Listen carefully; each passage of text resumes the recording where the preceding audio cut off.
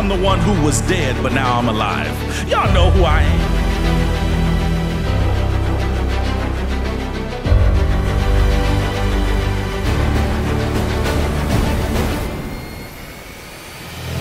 Since the pandemic started. But they've never been and still are not paid enough to afford essentials. That's the big contradiction that we're facing. So we need organization. We need the strength of unity. And so we've built an organization, like I mentioned, that's open 7 days a week with an office just down the street at 53 East Washington. And what we do is everything is premised on examples of those policy campaigns, but I'll just give a couple for the sake of time. In recent years, our members have accomplished a string of victories. In 2017, our members were instrumental in a campaign to prevent the sale of Atlantic City's municipal water system to New Jersey American Water. The state had taken over Atlantic City, and they wanted to raise the rates. They wanted to sell it off and privatize it. If they had, the rates would have gone up on average 80% based on what's happened elsewhere in the state. We were part of a campaign that prevented the water from getting bought up. Anybody heard about what happened in Flint with the water? So this was like the first step towards that, is they take it over and then they start to squeeze as much profit out of it as possible, and we wanted to stop that before it even got started. Then the following year, in 2018, our members played a deciding role in forcing that state board I just mentioned, the Board of Public Utilities, to cut $89 million from a water rate hike here in our community, and stop a precedent of enacting rate hikes without the government even approving it. This water company is just trying to go ahead and stick us with the high bills and then later go to the state and get approval. We didn't want that to happen. In 2019, a delegation of our members right over here at City Hall prevented the privatization of the Pleasantville sewer system. And in 2020, members and allies wanted temporary housing worth $1,000 per tenant for a number of illegally evicted motel residents right here along the Black Horse Pike. So this brings us to why we're compelled to respond to government policies, to the role of institutions of the government, particularly at the state level on up. Because historically, they've often aided and abetted the profiteering, the making of money out of our communities. Martin Luther King had a great quote. He said, "True compassion is more than flinging a coin to a beggar. It comes to see that an edifice which produces beggars needs restructuring." I mentioned the Board of Public Utilities. Those are 5 officials appointed by the governor. They approve these rate increases that our members are struggling and scrimping and saving in an effort to pay. They guarantee as a policy that the electric company will have an annual profit of more than 10%. With those substantial earnings, the parent company of the electric utility paid nearly $500 million last year in dividends to its shareholders. This is not money that goes back into anybody's retirement account. It doesn't come into our communities at all. It just stays up at the top among billionaires. So this is not a secret. These are all public financial records. These profits are enabled by what the electric company's parent company calls constructive regulatory relationships. That's how they term it in their documentation. That means that they get the politicians to work for them at their benefit, but at our expense. And the result is the kind of thing that we face, where our members are having their lives put at risk. Miss Linda Daniels died in Newark in 2018 in the summer because she had congestive heart failure and the electric company cut her off anyway. Our lives are being put at risk and in danger in order to ensure that those profits go to the top, and the state is doing that at our expense. So that's why we have the organizational type that we do. That's why we're all volunteer. That's why we don't take any government funding. That's why we urgently need volunteer participation in whatever way that you can participate. So this afternoon, we're going to have a table set up right over there. Vanessa and Janaya and I will be there. We encourage everyone to stop by to learn about the ways that you can be a part of our efforts. Our office is currently, as I mentioned, running 7 days a week in the midst of an upcoming holiday campaign that's going to be going all throughout the next 3 months. And in the midst of a weekly canvas campaign, volunteers are getting training in every aspect of the work that we do, from how to do advocacy to prevent these shadows from happening, to how to run legal and medical sessions. Other volunteers are part of an office renovation as we get ready to open a service center that will triple the amount of space with volunteers in the trades. I already talked to Mr. David Wilson about some of the construction ways to help out, and talked to another gentleman who was asking for training, and I didn't emphasize enough that we do have opportunities for volunteers that know a skill like plumbing or electrical to work with basically apprentices and teach them some of the skills to pass those on-the-job training. So please stop by the table, and Vanessa and Janai and myself will tell you about those opportunities. You can also help with a donation. We have a beautiful 2023 calendar that's put together all by volunteer artists. And we can also tell you about the ways that the church is already supporting, like through a monthly fresh food distribution, frozen food distribution. And you could join with Vivian in doing some of those group church-based activities. Thank you so much.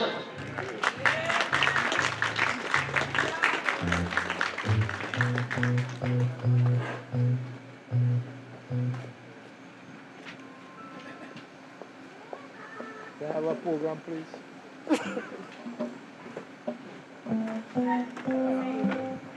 Thank you so much, Mr. Cargill. And as he says, please feel free. The information is there. You can volunteer, or for those who need any type of assistance. At this moment, we're going to have our elder, Mr. Anthony McFarlane, and he's coming to us from the Atlantic Community Division of Community Health. Too short.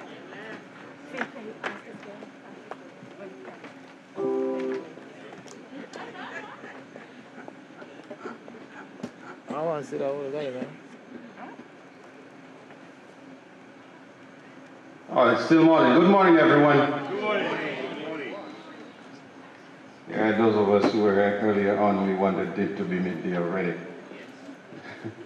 Now, if you look across there, you'll see a table, and I have some documents set up there for you. My name is Anthony McFarlane, as you heard. I work with the Atlantic County Public Health Department. I'm the Social Service Support Coordinator. What does that say? If you test positive for an illness and you cannot work, when you call the extension, the number, which is 609-645-7700, extension 6213, you will get me, and I will connect you with services like the gentleman who went before me, because they are available in the community where you can get assistance with. And if you have internet access, I'll give you the government website, which is where you can get some of the things that you need, which is nj.gov/getcoverednj. If you need insurance, as I always do at church, you all know me already, please do not be without insurance, because we live in a world today, everywhere you go to, they ask you if you have a little card, which is your insurance card. And if you don't have that, you're less likely to get services. Now, when I looked around us, I can see we are basically a group of minorities. And minorities, we are categorized as less fortunate because we don't get medical access as quickly as we should. Our other relatives get it faster than us. So I always encourage you to go to nj.gov, and when you get there, you will see the big tab that will tell you, need health insurance, see if you qualify for a special enrollment period. You scroll down, you click on learn more. This will open up a page for you which will say, when can I buy health insurance? You don't need to buy it. You go to NJ Family Care. Click on that link. The Family Care tab will open. You scroll down, you'll see how much money each person can afford if they need insurance with their finances. If not, you'll see the poverty line that is spoken of. Now, I like the gentleman where he said, if you're making a certain amount, but if you're making 2 cents more, you don't get coverage, which is very funny. 2 cents. It's not much. If you're making 2 cents, just get you out of poverty. They tell you can't get coverage. So you have to make sure you know how much you're making. And don't think it is the one they know your business. They already know your business. They want to know if you're being honest. That's all they want to know. If you are being honest with your business. So you got to be honest and tell them how much is the gross income. Now when you do that, you're going to help yourself and you're going to help me because you'll less likely have to call my extension. Because if I get too many calls, then I can't answer all of them because I only have 2 ears and the phone only have 1 receiver. So that's why I'm encouraging you to go on that website and try and learn as much as you can from what you can get from the system. Now the system is not set up as it should. It is not a perfect system. There are flaws in the system. Now if you cannot do that and you want something else that will help you, I have a few of these books with me. It's called The Source. In there, you will find all the information you need. It tells you it's a resource guide for people of all ages in Atlantic County, New Jersey. You have information for Aging and Disability Resource Connection, ADRC. You have information for those who are disabled and age. Now, if you have some disability, don't be afraid. I remember I met a friend, a young man, we became friends, and he was telling me how he went to Stockton and didn't have to pay tuition at all. And I asked him, how come? It's like because he was diagnosed with diabetes from childhood, and he's insulin dependent. And because of that, it is considered a disability. So in order for him to go to college, he applied for disability, and he got all his tuition paid. I know many of you didn't know that. I didn't know it either. So those of you, if you have such illness, whether you're an adult or a young child, you can get tuition to pay to go college.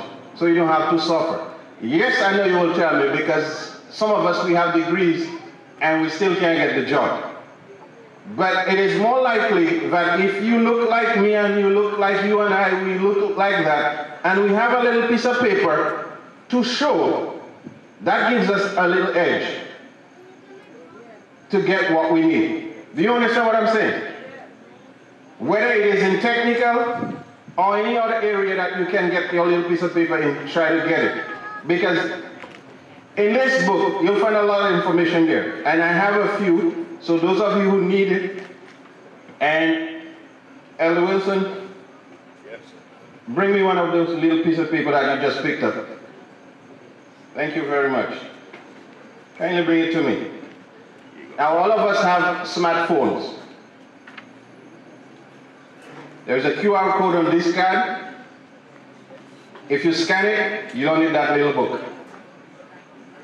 If you scan the QR code on this card that I'm showing you here, which I'll have at the table, with your smartphone, you don't need to have that little copy of that book in your hand. Every information on this will be found in your smartphone, so you can just scroll and find it. So before you leave, make sure you scan this QR code so you can get the source on your device. Another thing that I need to address with you is this. In our office, we have clinics every Monday for those who are adult, and whether you're male or female, and you're engaging in sexual activity, and you need to be tested for STD or STI. STD, sexually transmitted disease, STI, sexually transmitted illness. If you know you're active and you're not using the little balloon called the condom, every Monday between the hours of 2 to 4 p.m., come to 201 South Shore Road. You don't have to make an appointment. You walk in, you'll be able to get your test done. The result will come back. They'll give you a code. That code belongs to you. Don't share it with your spouse or with your partner, because it's your code. When your result comes back and they call you, they'll ask you for that code. If you cannot give them that code, you can't get the result, because that code is attached to your name and your name only. On Tuesdays, there is what we call child health clinics. All children, pediatrician, all the way up to 17, because once they reach 18, they can go to somewhere else. And you will get clinics where you can get immunization, vaccination, all the gamut that you need for the child. With this one, this year they put in a price on us. It normally used to be free, but some of those that you can get at your doctor, you will have to pay for it. So if you can get it from your pediatrician, get it from him or her. Because if not, only the COVID vaccine is free. The flu shot, they're charging now. Why? The government saying that it is expensive, and some people, they don't get reimbursed from Medicaid. Certain part, there is Part A and Part B. Sister Yvonne and the others, you all know what kind of thing they be. I don't remember all the name of it. So help those who are near you. So if you have certain part of the Medicaid card, you may not get coverage. But you can get free COVID vaccines. And the free COVID vaccine is walk-in. You walk in on a Wednesday afternoon, you get your shot in your arm, and you go your way. It's not far from here. As I said, it's on 201 South Shore Road, because when you leave Pleasantville, you change to Shore Road. It's the same Main Street. You just stay on Main Street all the way up. The building will be to your right, Stillwater building. The clinic is downstairs in the basement. Our offices are upstairs, second floor and third floor. So you just need to go downstairs, do your thing, go your way. No problem. They don't ask you any questions. Well, how many children you have? No, no, no. You just come and get your shot and go your way. And don't worry. I know some of my friends in the neighborhood, you probably say, well, you are undocumented, you are covered. You need a vaccine, you're covered. You live in the community. They don't ask you for your passport. They don't ask you what's your citizen status.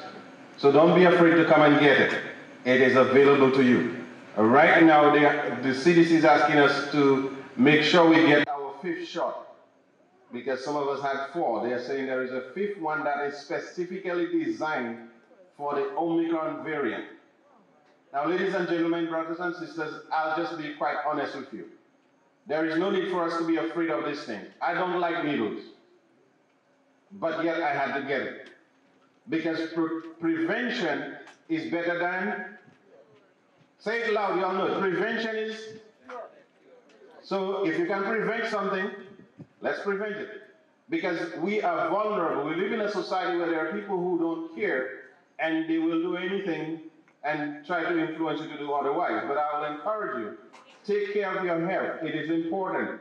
Because the Bible tells us God wants us to be prosperous and in,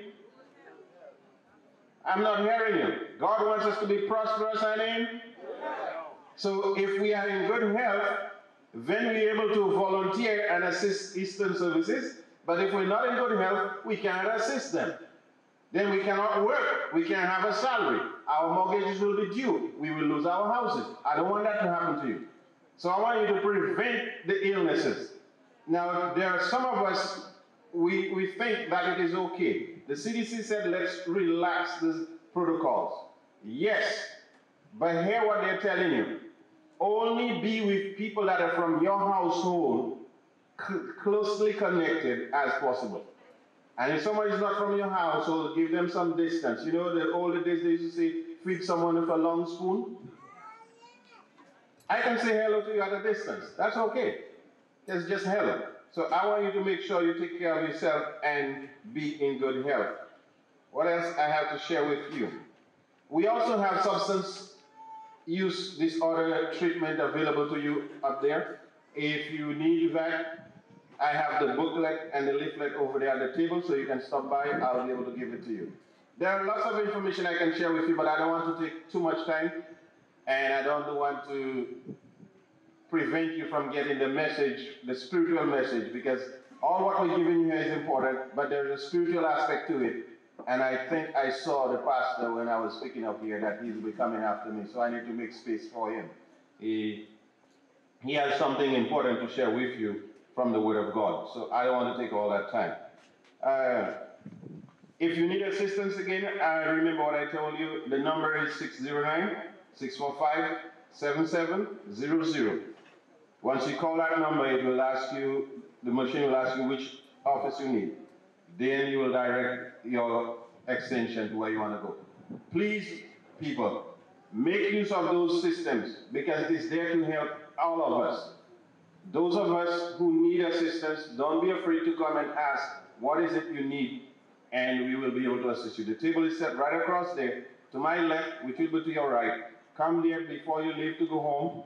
Get the services that you need, the leaflets that you need, sign up for what you need to sign up, and may the good Lord continue to bless you. Have a blessed day, enjoy your time with us, and may the Lord make you prosperous and successful. Be good.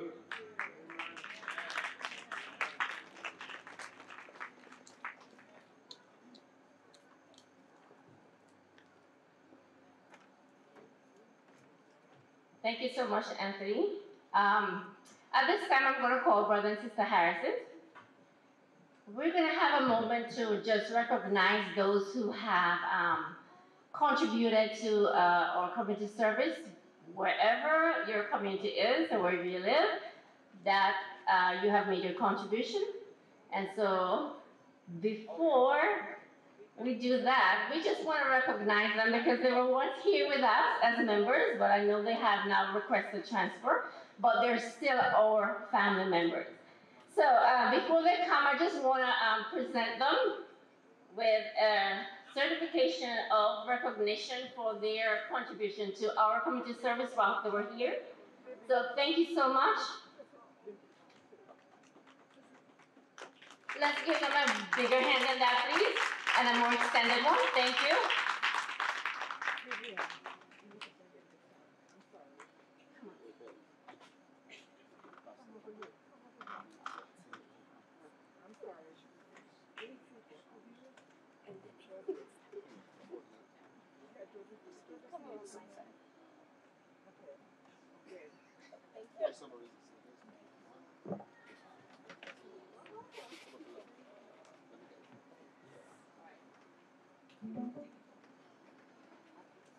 Good morning, church.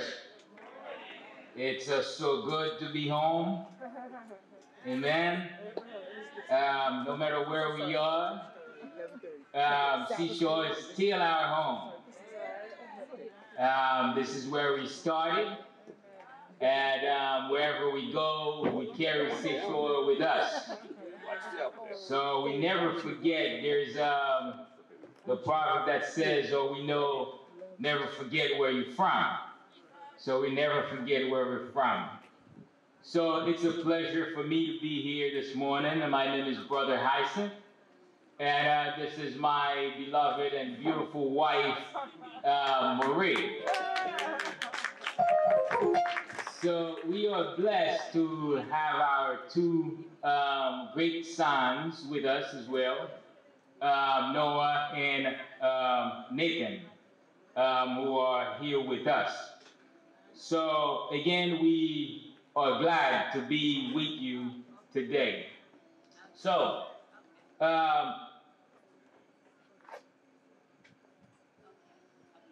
we want to take this moment to honor some of the members that have been good to Seashore and our community as a whole. So when we call your name, we'd like you to come up.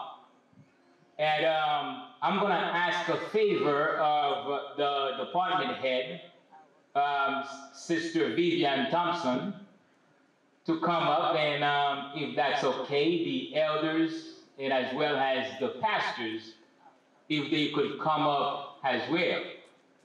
I know your pastor wasn't expecting this, but I believe we should honor you while you're alive. Amen? So as we call your name, we're asking you to please come up, and we'll recognize you, and they will shake your hands and recognize you, hug you as they feel pleased.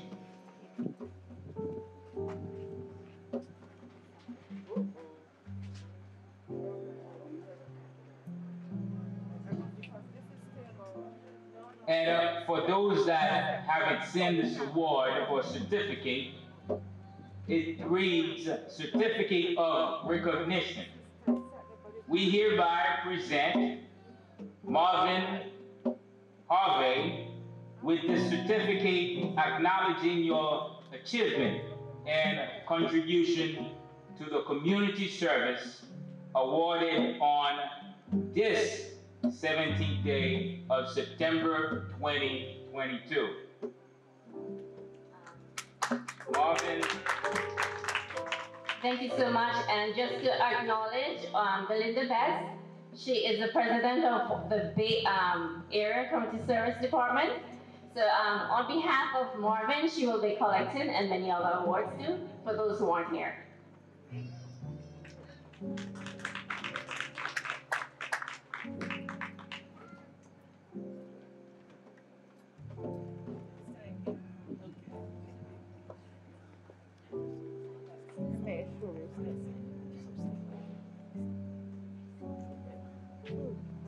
I can't see.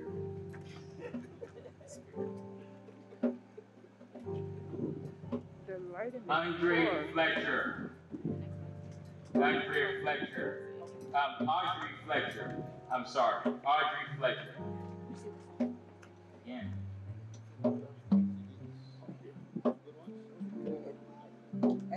Sister Belinda Best. And that's her.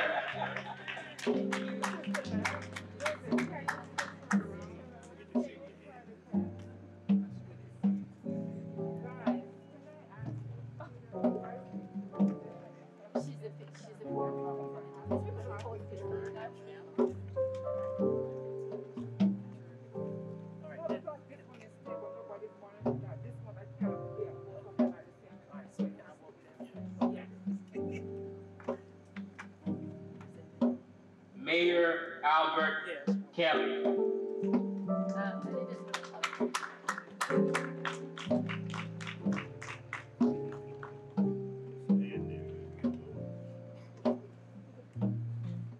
Sister Avis Jackson.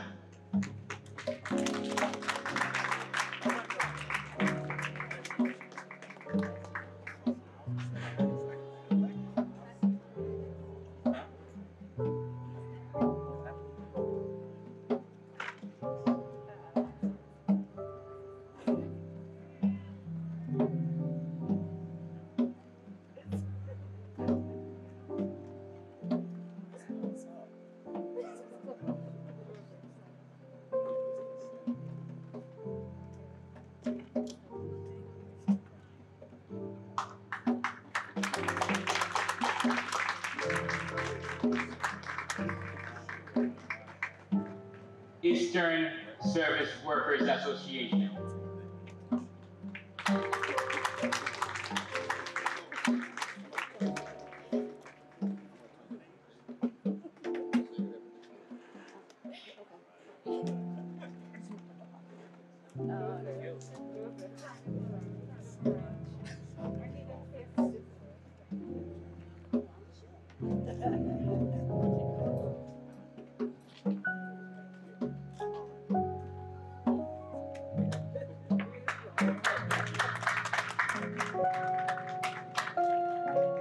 Anita Gallen.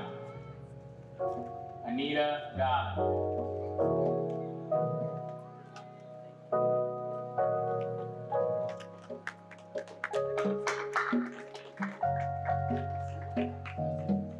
Ronnie Oasis. Ronnie Oseas. He was here early. Unfortunately, he had to leave. But we're still gonna give him a round of applause. George Vasquez. Same, he had to leave also. But we thank God for their services as well.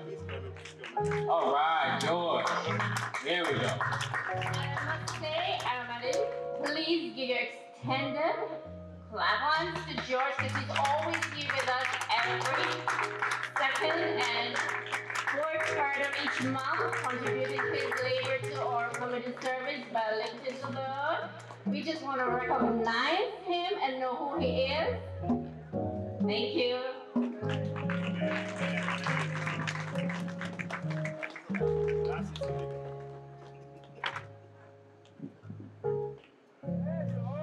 Right, Joe. Come on up, Joe. Thank you so much. Thank you.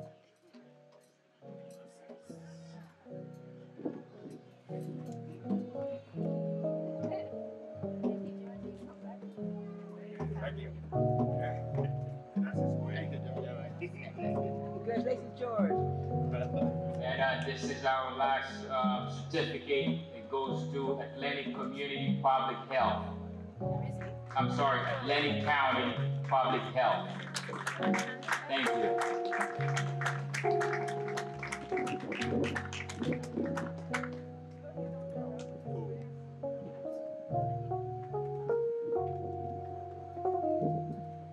Elder McFarland, on behalf of your department, we do have a certification of recognition. Thank you. Come on up so we can have you on camera, please.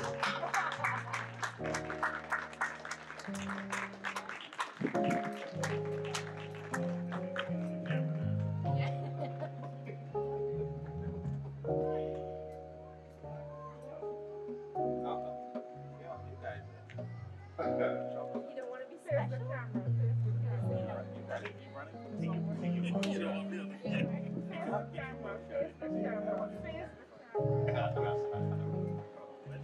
My real name ain't I've been using the name.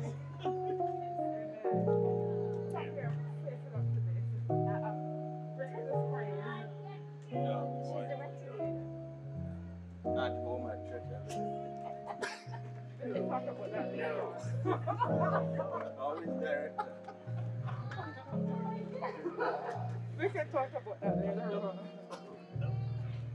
Just want to say thank you to Brother and Sister Harrison for taking a moment again for being with us and doing these presentations on our behalf to our honorees.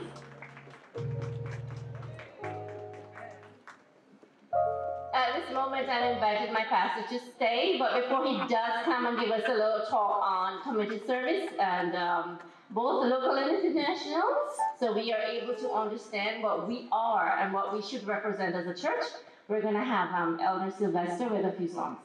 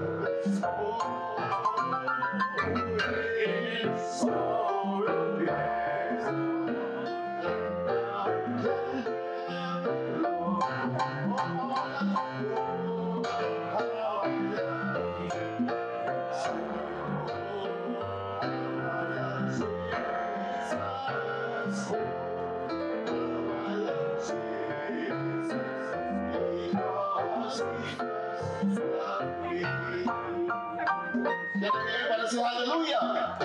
Oh, praise the Lord. Yes, he is worthy to be praised. Let us sing 251. He is our sovereign and Savior, and he is in this world today.